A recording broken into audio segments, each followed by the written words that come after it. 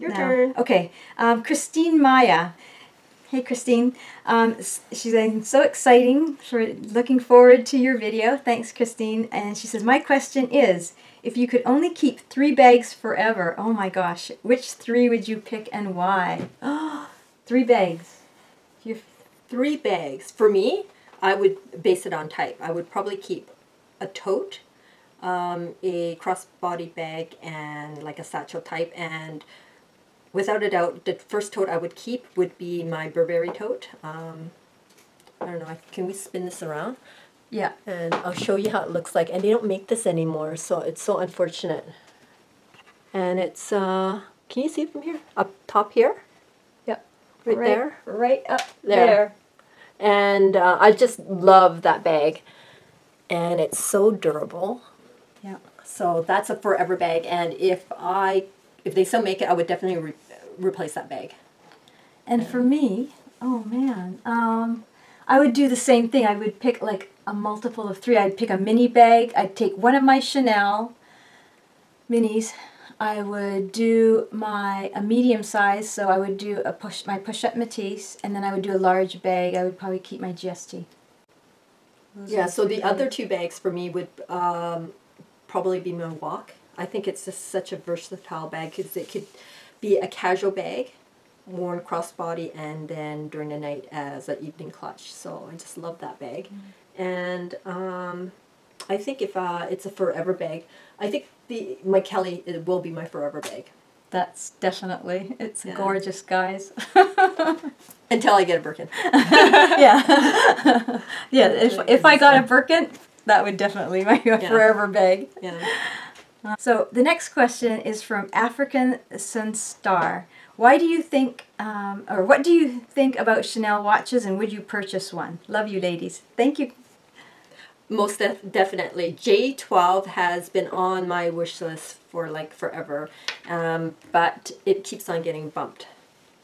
And now I wanted to pick up the white ceramic, but now I'm starting to fall in love with the black.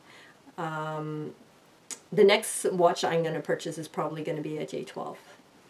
Yeah. And I've never really delved into Chanel watches, so I can't really say that I would. Yeah, well, to be quite frank, for a it's not really considered a real watch. It's still considered a fashion brand because there are better brands for watches. But I love it. So, we have a question from SRI or SRivid HYA3. Love both of your channels. Keep it coming, ladies. Wanted to ask about your opinion on Chanel Rectangle, Mini Square Mini, and LV Mini Backpack. Also, what's your opinion on Goyard St. Louis? Louis? Yeah. Wow. Love them all. Love them all. Well, I've only owned the Rectangle Mini, but my opinion on all of them, as a starter bag, I think the Square Mini is the best buy for your buck because it's the most affordable. Yeah, I agree. I agree. I have the Rectangle and the Square, and I mean, although I love my Rectangle patent, the Square holds just a tad more, and it's a great starter bag. I think you can't go wrong with it. And I don't own a Walk, but I know that the Mini would hold more than the Walk, so most definitely you can use it for evening, you can use it for daytime, you know, and if you get black, it will just go through the day to the night. Yeah, and your patent leather one, I love that. Yeah, the patent leather is really nice, but there's just so many varieties. The mini backpack, can't answer that. Oh my gosh, the mini backpack, love the mini backpack for every day and running errands. I use it. I've been using it for the last few months non-stop, and I love it. So just personal choice. And the Goyard, I don't own the Goyard. So and I don't, and I'm not quite familiar with it, so I can't really answer that question for you. The next question, the last one I have, is from One Diva D. She says, you seem to purchase a lot of big designer items. Do you have room for all of your purchases? And if not, when and where you consign and sell those items? Oh, okay. That's easy for me because I've been consigning for the last 25 years. And for all you in Vancouver, if you want to look for my stuff, I consign to Turnabout, and they have a location, multiple locations in White Rock, Vancouver, on Main Street, Granville Street, Broadway. My stuff goes to Broadway. I probably consign about 4 times a year.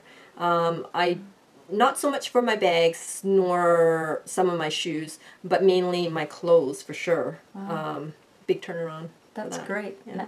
Now we know, guys. Now we know. And me, I'm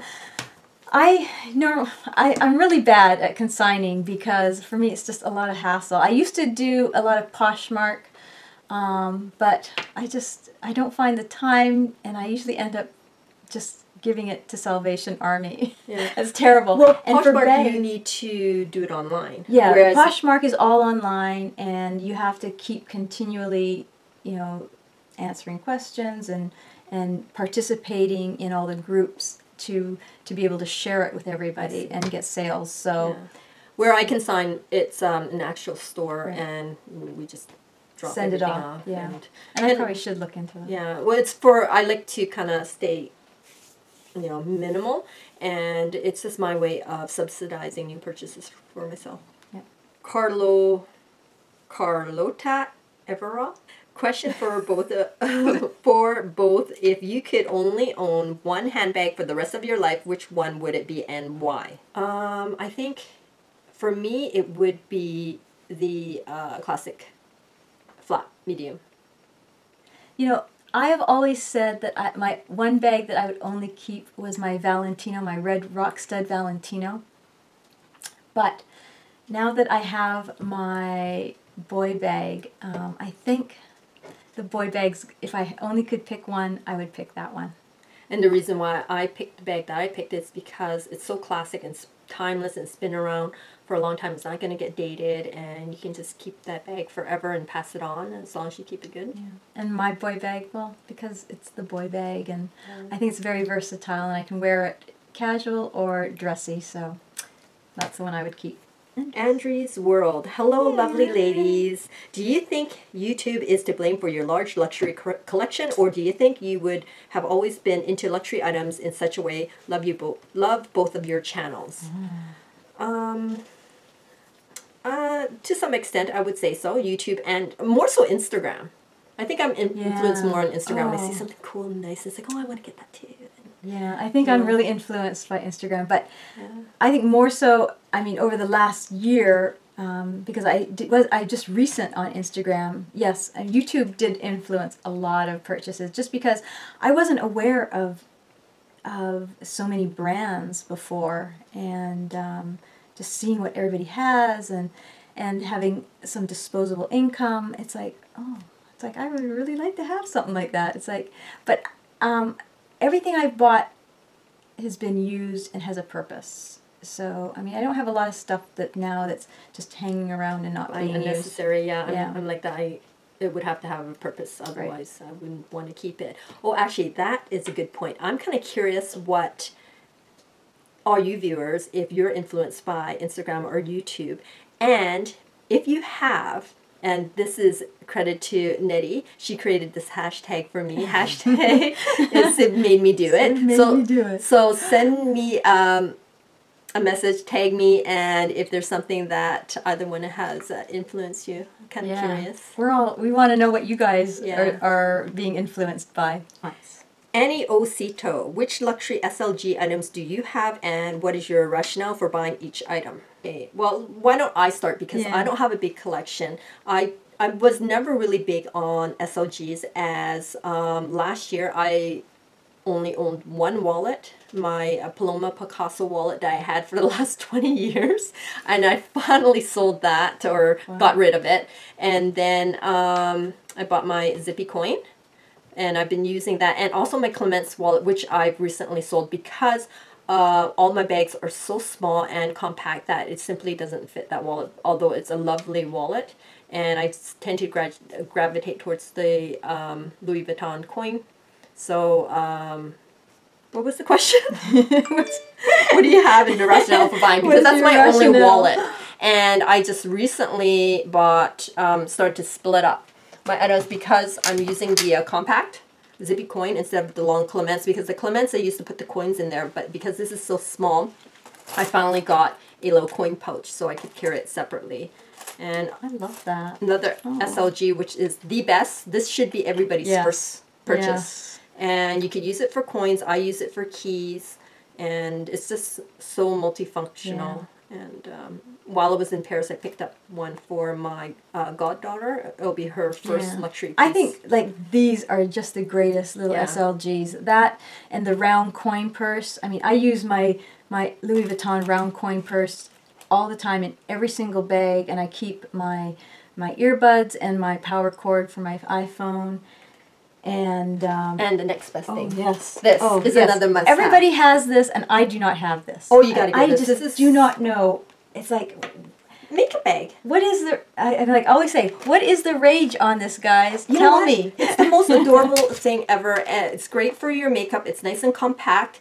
And while I'm traveling, somewhere tropical, I don't want to bring a lot of big designer bags with me, and I just use this as a clutch.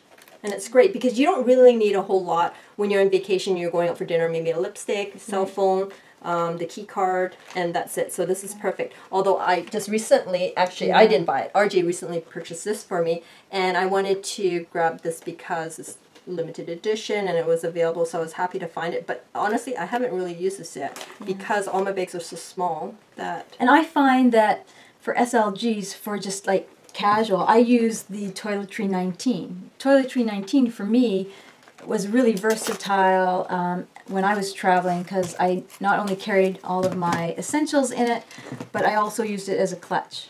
So, if you guys are looking to do some sort of SLG, I mean, like Siv said, always. Yeah, this must have. That's the number one. Definitely. So, I would highly suggest it. I have a few of those, and they're just great. So we got a question from BT channel, that's Breakfast and Tiffany's, and she has a YouTube channel. Hey, Tiffany. Hi, and you two are beautiful ladies. My question is, how do you feel about going out without any makeup on, or do you? Yes, all the time.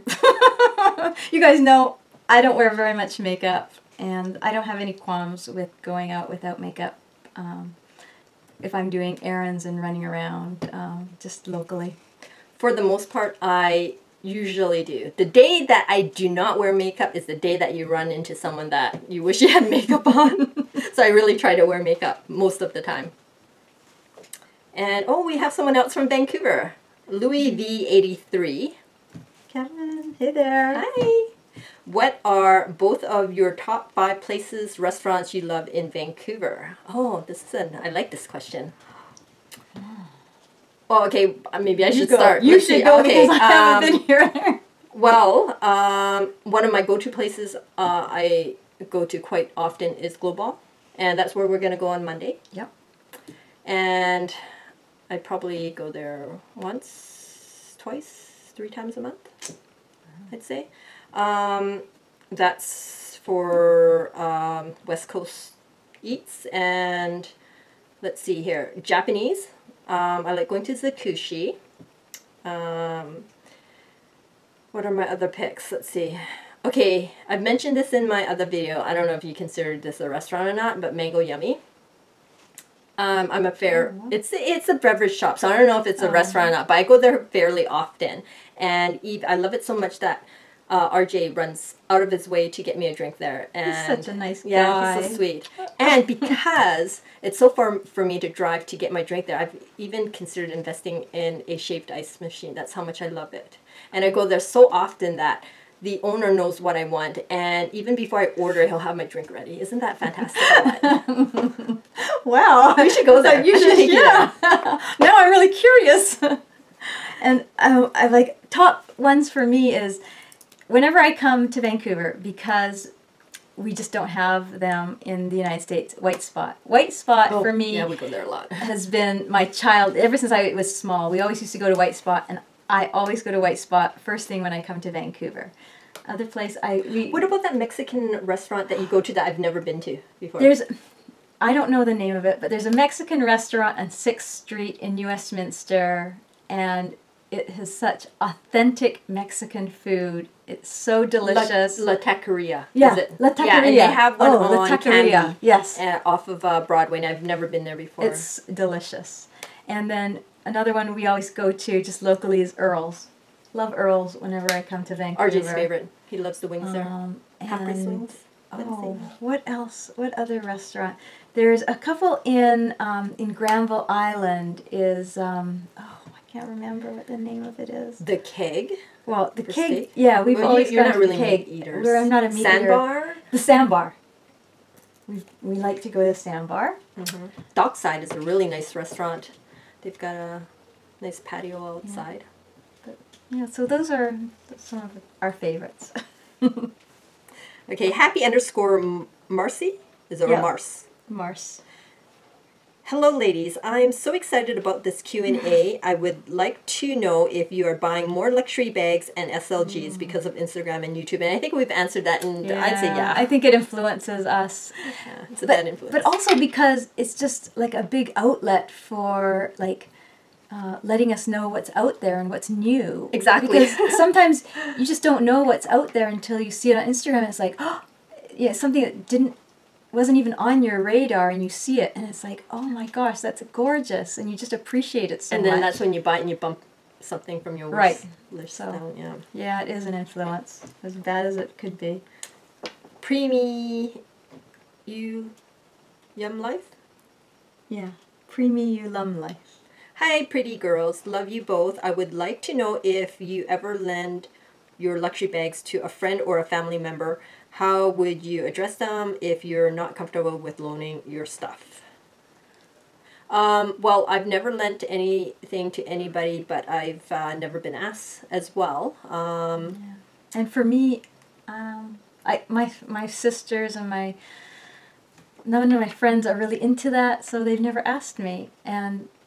But although I have given bags to my mother and my sisters, like my a couple of my totes and my Louis Vuitton bags, I just gave them, the ones that I wasn't using, I just gave it to them. So that's a good sister. Yeah. You want to go ahead and read some of these questions, maybe? Okay. So just Sagio. Oh, sorry, we're butchering these names. I'm so sorry.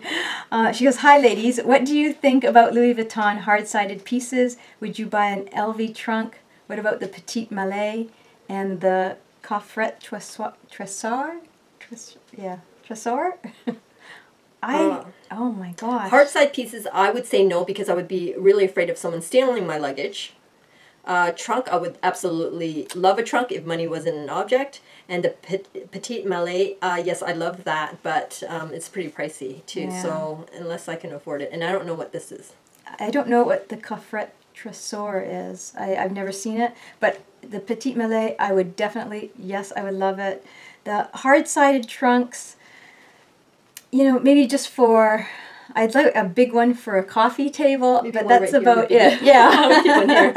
But yeah, if I have a lot of money, definitely. But not something I have on my list right now. Hard-sided pieces? Yeah, I don't have any hard-sided pieces on my list. Not on your radar? Not on my radar right now. And then Be Grateful 1000. She says, hi ladies, so looking forward to your Q&A questions for both. It says, how did you meet your husbands and how long have you been together? And do you have children? Thank you. Love your channels. We just had this conversation over dinner earlier. Well, for RJ and I, we met on a golf course. And we've been together about 5 years now. And me, I met Bob through work. And we've been together for 20 years, and yes, I have 2 children. And I have one son, Boomerang Child, who's currently living with me right now. And MJ, she just says, hi, lovely ladies, love you, MJ, hi, MJ. We love you, MJ. And one day I'm going to come to New York and then meet up with you. Definitely. Yes. We'll all have to meet up. Your sweet mom, hello there, wanted to ask your opinion. If you are only able to buy one luxury bag, which will you prefer? Chanel Mini Flap, Hermes Garden Party 30, or Speedy 30 in canvas? Tell me why, and if you also know the current price. Thank you so much. God bless. Thank you.